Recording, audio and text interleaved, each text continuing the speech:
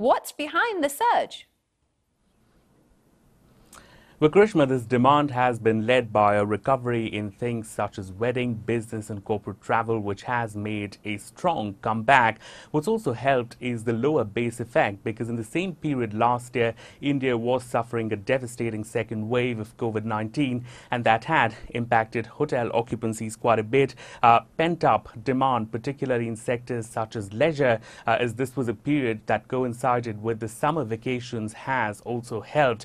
Now, JLL, which has put out this data, Karishma, has also said that there were about 4,000 new room additions, and that marks a 90% increase. And they're exceedingly bullish about the next couple of quarters, saying that hotels will be helped by things such as long weekends, the holiday season kicking in, and lots of festivals as well. And a lot of this recovery is being seen in corporate earnings. So we've had chains such as IHSL, or rather IHCL, one of India's largest brands, reporting that revenues were up about 267%. So great news for a sector that was really devastated by COVID-19. Indeed.